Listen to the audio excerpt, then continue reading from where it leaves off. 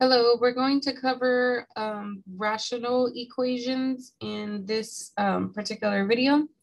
So I know you've solved rational linear equations, and essentially the main idea was to multiply by the LCD on every single term. And then what happens is that your linear equation with fractions turns into a linear equation without fractions, okay? It kind of works the same way even with polynomials. So if I have a whole bunch of fractions, all I have to do is identify the common denominator. And then once I do that, I can multiply everybody by the common denominator. And what should happen is that all the fractions should go away, okay? So here's an example of them doing that. So we have 3 different terms, okay? And we need to find the common denominator, and then we need to use it to get rid of all the fractions. So the only denominators I see here are x and x minus 2. Neither one of them have any exponents on them, so my LCD will not have any exponents on them, but this is in fact the LCD. And so what they're doing is they're taking that LCD and they're multiplying it to the first fraction. Then they're taking that same thing and they're multiplying it by the second fraction. And then they're taking the same thing and they're multiplying it by that third term, which was 1. And you could think of it as a fraction if you wanted to, as over 1, but it really doesn't need to be there, okay? Now, what happens when you have this situation going on? This x is going to cancel with that x. This x minus 2 is going to cancel with that x minus 2. And so what you end up with is you end up with 2 times this parentheses equal to, and then here you end up with 3x, which is this guy here. And then you end up with minus x times x minus 2. 1 times x is just x. So that 1 is already there, it's just hidden, okay? And then times the x minus 2. Now you did cancel out an x and an x minus 2, which is the reason why those restrictions are right there. But from there, we can keep solving for x, okay? So as we keep solving for x, we're going to distribute. We get 2x minus 4. Here we get, oh, they skipped it, but we get 3x minus x squared plus 2x, which is where the negative x squared plus 5x came from. And then they moved this over by adding it, and they minus to 5x. So that's where they got negative 3x, and the minus 4 is still there. Then they factored this, or you could use quadratic formula, x minus 4x plus 1. So when they set this factor equal to 0, they get 4. And then when they set this factor equal to 0, they get negative 1. Now, before you do say that those are your actual solutions, you do want to make sure that none of those numbers make your denominator 0 at the beginning. So if I look here, if I plug in 4 here, it's not going to be 0. If I plug in 4 here, it's not going to be 0. So 4 is good. If I plug in negative 1 here, that's not 0. If I plug in negative 1 here, I get negative 3, which is also not 0. So this will check out. I just need to make sure that it doesn't make my denominators 0. And they went ahead and they checked it by actually plugging it in for x and then seeing if you got a true statement. I usually just check it in my denominator, and as long as it checks out in the denominators, then it's pretty good. But that's assuming that I knew that I did all my steps correctly. If you're not sure if you're doing your steps correctly, then I would check the answers from the whole equation, okay? So for here, if I want to find the LCD, remember you have x, you have 3, and then you have 6, which is 2 times 3. 3 is its own prime, and x is just x. I don't know what it is, so I can't break it up any further, okay? But this means that my LCD is going to be everything I see distinct. So I see a 2, I see a 3, and I see an x. And none of them have exponents, so none of these are going to have exponents. But if I multiply that out, I get 6x. So what I'm going to do is I'm going to take 6x times 4x minus 6x times 5 over 3 equal to 6x times x over 6. So everything in black was there beforehand, right? It was all there beforehand. Everything in pink is what I'm doing to the problem, okay? And so notice that this x will reduce with that x. This 6 will reduce with this 6. This 3 will reduce with the 6, but it will become a 2, right? So when I multiply my leftovers, I get 6 times 4, which is 24, minus 2 times 5, which is 10. And I still have that x there. And then here, x times x, which is x squared. And so this is a quadratic, which means I am going to need to move these two terms over. So there should be nothing. But when I move over the 10x, it's going to become positive. And when I move over the 24, it's going to become negative.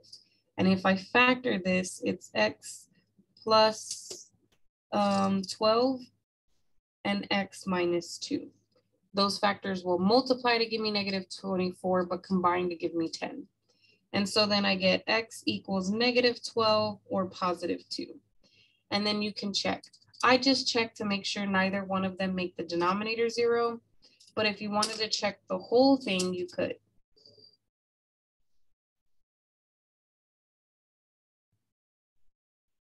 So I would take 4 over negative 12 minus 5 over 3 equal to negative 12 over 6.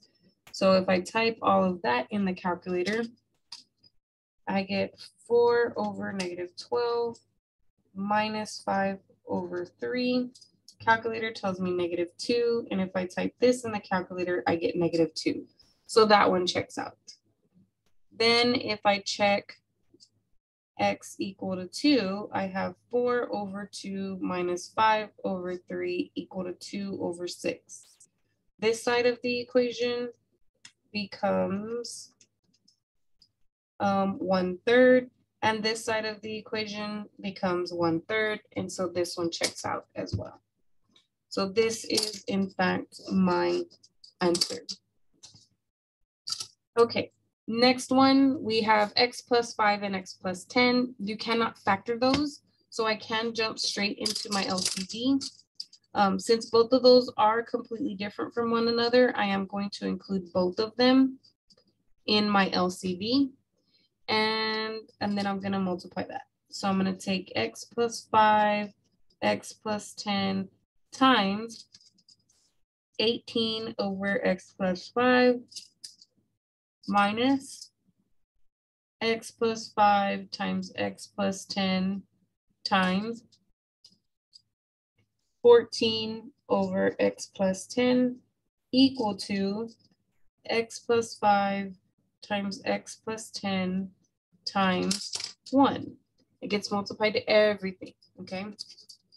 Here the x plus 5s will cancel, here the x plus 10s will cancel, and here nothing cancels. So I'm left with 18 times x plus 10 minus 14, I'm going to put the number in the front, times x plus 5 equal to 1 times anything is the same thing. So I just end up with these two factors. So let's see, that's 18x plus 180 minus 14x minus 70 equal to x squared plus 10x plus 5x plus 50. So this gives me 4x plus 110 equal to x squared plus 15x plus 50. This is a quadratic, so I am going to get it equal to 0. When I do that, I'm going to have to subtract 4x. So 15 take away 4x is 11x. And then 50 take away 110 is negative 60. And so I would try to factor this. I'm not sure about how to factor that. 60, 1 times 60, 2 times 30, 3 times 20, 4 times 15. I think that's going to give me 11. So it would be x plus 15 and then x minus 11. So when I set each of those equal to 0, I get negative 15. And when I move that over, I get positive 11. Now, you do need to check them into your problem. So if I check negative 15,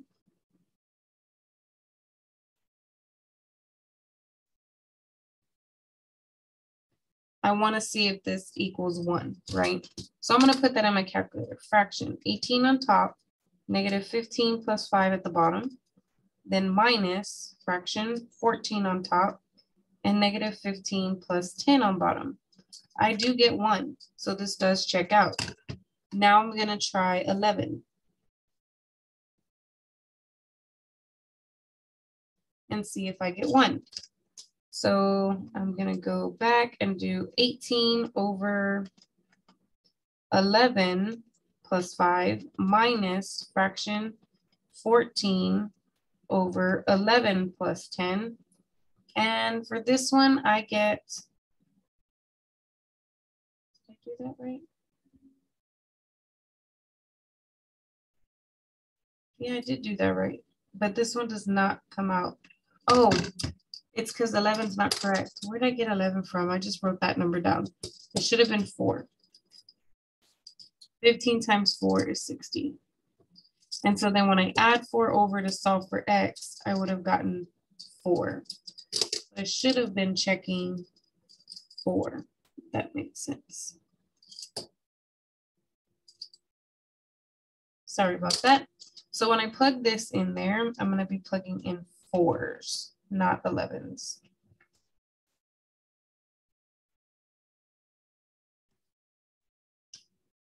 And I do get 1, so it does check out. And just FYI, I'm just plugging it in the calculator. It looks exactly like it does on the paper.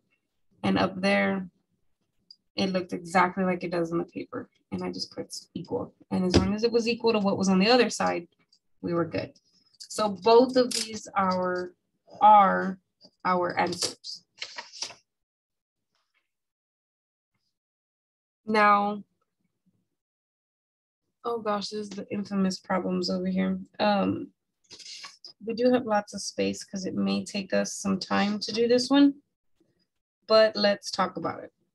So it says you have an airline that runs a commuter flight between Portland, Oregon and Seattle, Washington. So they're kind of north of each other. I'm just gonna make them directly north.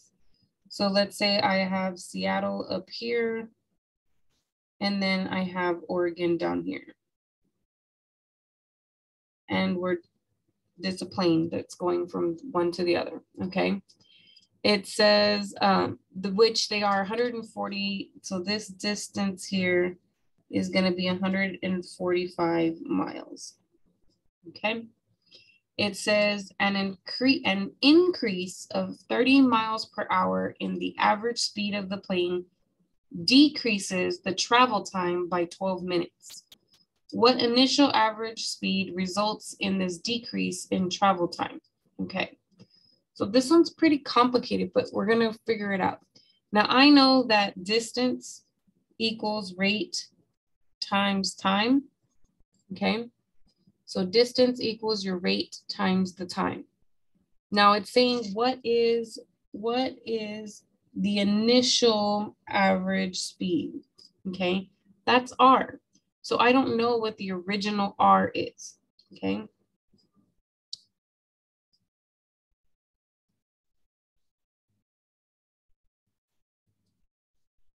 So I'm gonna say that the original average speed is going to equal R, okay? And I don't even know what the original time is.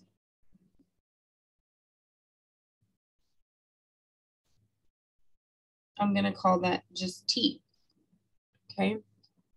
What I do know is that 145 miles has been traveled when I have driven,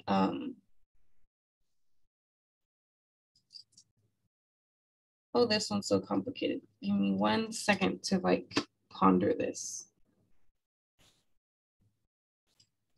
Okay, so what we're gonna do is we're gonna basically have 2 equations. We know that in order to travel the 145 miles, that's gonna be my rate times my time. The original rate times the original time got me that 145 miles, okay?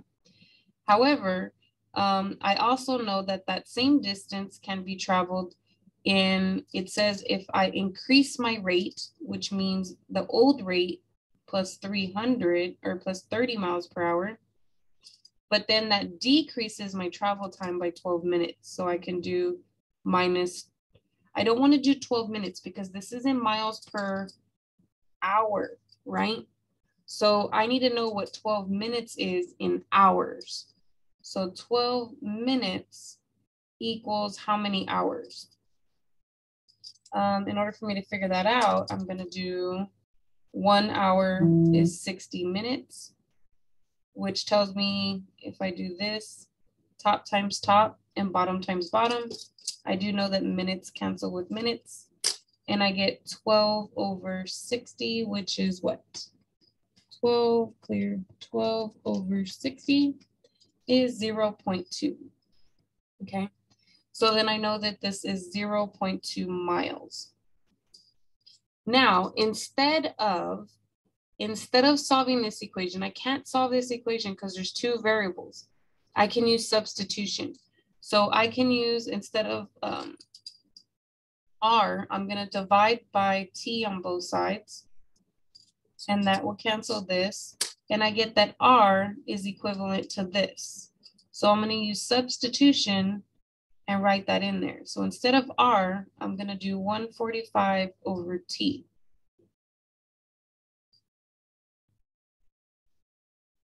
Now, if I want to solve this, I'm going to have to go ahead and FOIL that out. So 145 over T times T, the T's are going to cancel. I'm just going to have 145. 145 over T times this. 145 times 0.2 is 29. So it'll give me negative 29 over T still. Then these two multiplied together is 30T. And these two multiplied together is -6. Now, this is a rational expression, so I'm going to multiply everybody, and I do mean everybody, by that common denominator. So what happens is here it cancels, and all the rest of the problem, they now have T's.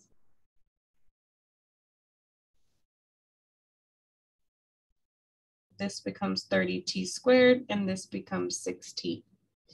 Now, I am going to subtract 145T on both sides, and it just so happens it's going to wipe out on both sides. And I'm going to rearrange this. So this is 30T squared minus 6T minus 29. Now, I'm not going to bother trying to factor that. I am just going to go ahead and use my quadratic formula. So I get T equals negative of B plus or minus B squared minus 4 times A times C all over 2 times A. So I get positive 6 plus or minus the square root of something. I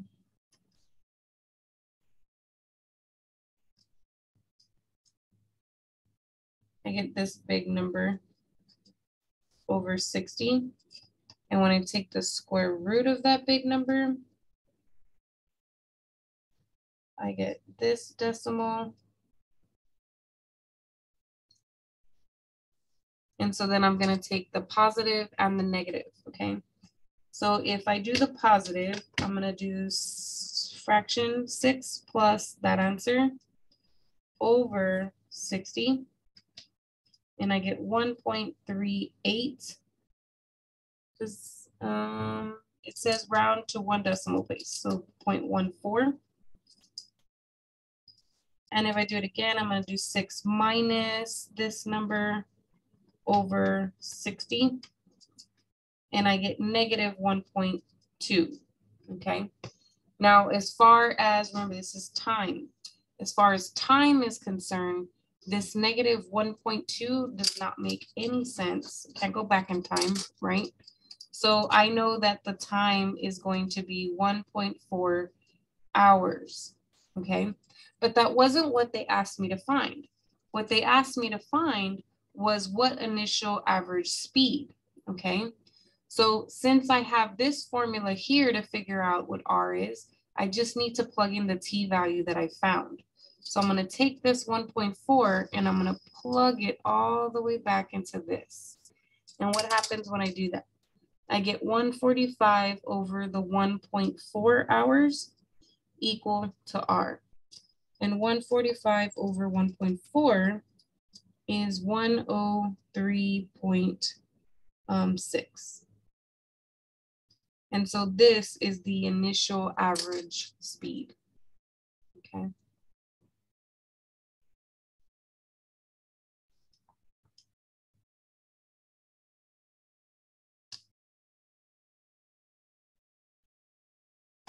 And just FYI, I'm thinking that you probably should not round here. You should not round until the very, very end, okay? So when I plugged that into my calculator, it wasn't actually 1.4. It was about 1.4. But what it really was 1.38 something or another. 1.381925635. So when I go to plug it back in there, I should be plugging in that large number. Or it's not, it's a small number, but that long decimal.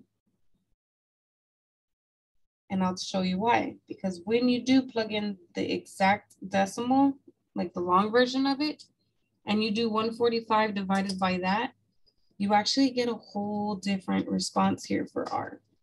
You get 104.9, okay? So I would not round until your very last step, okay? Do not round until your very last step.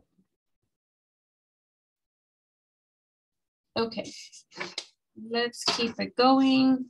So for number 4, we've got this here. This is just blank pages because I left myself room. Blank pages so that I could work, but we didn't need all of those pages. Now we're here, okay? Now you can solve this one of two ways. You can either do the quadratic form, right? Because you have something and then something squared, or you could use the LCD. So if I rewrite this, I could square each of these. This becomes 2 times x squared over x plus 4 squared.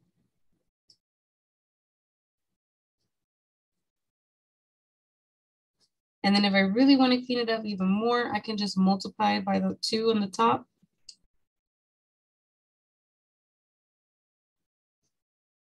And the 3 on the top. And so I have this. In my LCD, the only factor I see at the bottom is x plus 4, but over here it has a square. And I have to go with the highest exponent when I'm doing the LCD. So what I'm going to do is I'm going to multiply x plus 4 squared to every single term.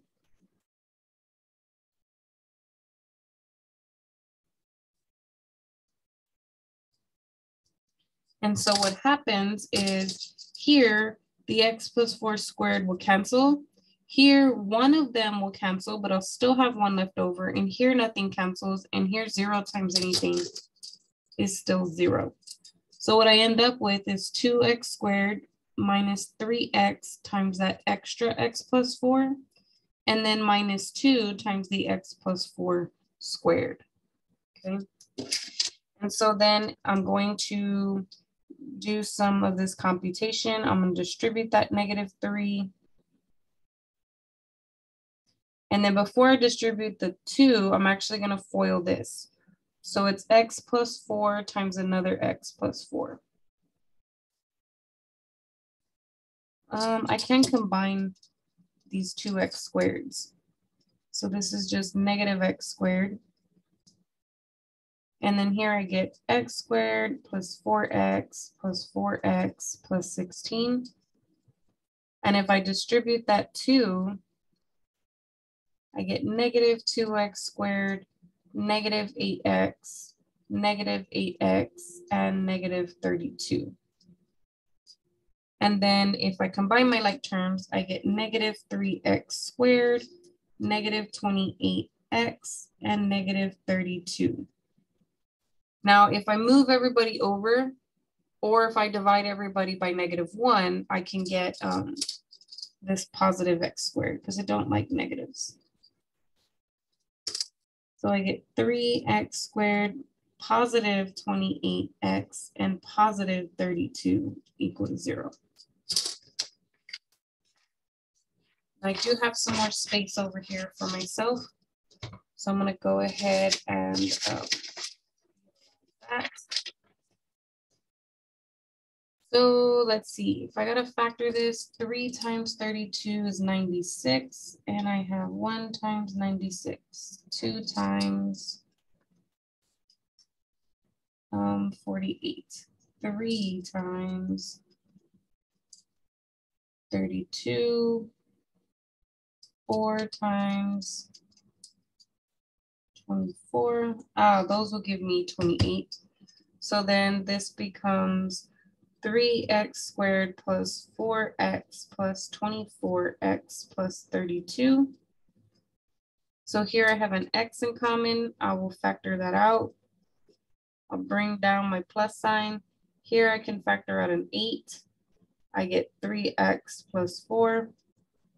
They have a 3x plus 4 in common. So I have x plus 8 left. And then I will set each factor equal to 0. And so I get 3x equals -4, x equals -4/3, and here I get x equals -8. And those are the two solutions. Neither one of them will make my denominators 0. So they are perfectly good, okay? Now, if I had chosen to solve it using the quadratic form, okay? Remember what the problem looked like. It looked like this.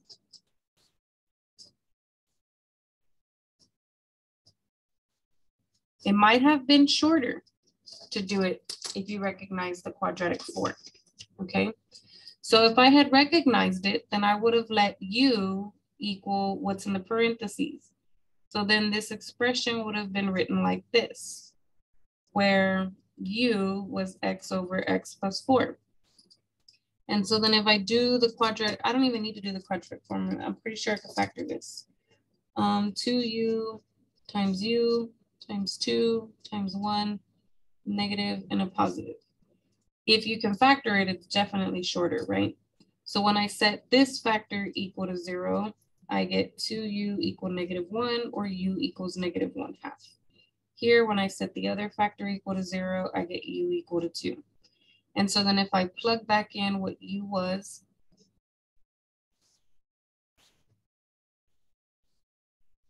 on both of these equations, I'm going to have to multiply by the common denominator. Here, the common denominator is both denominators. Here, the common denominator is just x plus 4, because it's the only denominator. So that cancels, 2 cancels, cancel. All I got so far. So then this and this becomes 2x equal to, and if I distribute that -1, -x plus 4. If I add that over, 3x equals 4. And if I divide by 3, I get x equals 4/3, which is the exact same thing that we got up there. Oh, wait, nope. That should be negative, which means it'll be negative there, and then therefore it'll be negative here, because a negative times a positive would have made it negative.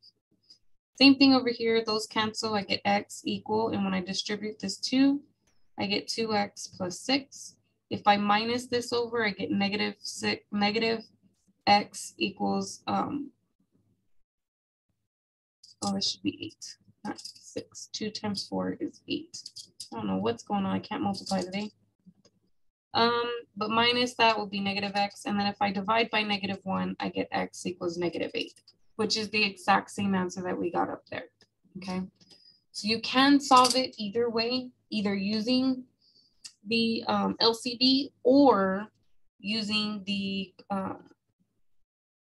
you're gonna have to do LCDs later anyway, right? So I don't know why they would do quadratic form, but you could. And that was the point there. Okay, now these kinds of problems, you do need to know a little bit before you can do them. You do need to know the general formula that's used to solve work problems. So when you're solving work problems, you do have this formula. It's 1 over the first person's time or first item's time. 1 over the second item's time is the same as 1 over the time it takes the item or the people to do it together, okay? If you don't have this formula, you can't do the problems. So it says working together 2 people can complete the task in 6 hours. So then that means that T together is 6 hours. It says working alone, one person takes 2 hours longer than the other person. So person 1 is going to take 2 hours longer than the second person. And it says, how long would it take for each person to complete the task? So I know what to plug in for T1 and I know what to plug in for T together. So this is going to become 1 over 2 plus T2. This is going to be 1 over T2. And this is going to be 1 over 6. Now, what is the common denominator? These are all completely different from each other. So the LCD is actually 6, T2, and then 2 plus T2. So I'm going to need to multiply that to everybody. So 6 T2, 2 plus T2 times the first fraction plus LCD again times the second fraction. And then LCD again times the last fraction. And so what happens? The 2 plus T2s cancel, the T2s cancel, and the 6s cancel. So what am I left with? I am left with 6t squared times 1, which is just 6t squared, plus I'm left with 1 times this, which is just 2 plus T2. And then the 6's cancel, but I'm still left with T2 times 2 plus T2. So then let's keep going. Here I have 6 T2s and another T2, so I have 7 T2s here, plus 2. When I distribute this, I'm going to get 2 T2 plus T2 squared. And so I do have a square, I do have a quadratic. So I'm going to minus the 7 T2 and minus the 2. That will give me the T2 squared. And when I minus, I'll get negative 5 T2. And when I minus the 2, I'll get minus 2. Now this I cannot factor. So I'm going to go ahead and use the quadratic formula and then see what T2 equals. So I ran out of paper. I'm going to use this space right here. So I'm going to say T2 equals negative B plus or minus B squared minus 4 times A times C all over 2 times A. So I get 5 plus or minus 25 plus 8, which is 33 over 2. So if I type in the positive, clear that out, fraction, 5 plus the square root of 33 over 2, I get about 5.4. Then if I do the same thing, but with a minus, I get negative 0.4. Now, remember, they're talking about somebody's time, how long it takes somebody to do something. So it's definitely not going to be a negative time. It's going to be the positive time. So it takes person 2. We figured out that T2 equals about 5.4 hours. But if I want to find T1, then that's going to be 2 plus that. So that's going to be about 7.4 hours. Okay. And that is how you do the work problems. Okay. Again, we have the quadratic formula in there. I'm trying to squeeze it all in, but it doesn't really fit everything. There we go. That's enough. So we just took this number and brought it up here because T2 does equal that, right? T2, T2. So since T2 equals 5.4, we wrote T2 equals 5.4 up here. And then we just plugged in that 5.4 and that's how we got 7.4. So the first person's going to do it in 7.4 hours and the other person's going to do it in 5.4 hours by themselves. Right? So it makes sense that together they do it somewhere in the middle of those two. That is the end of this video.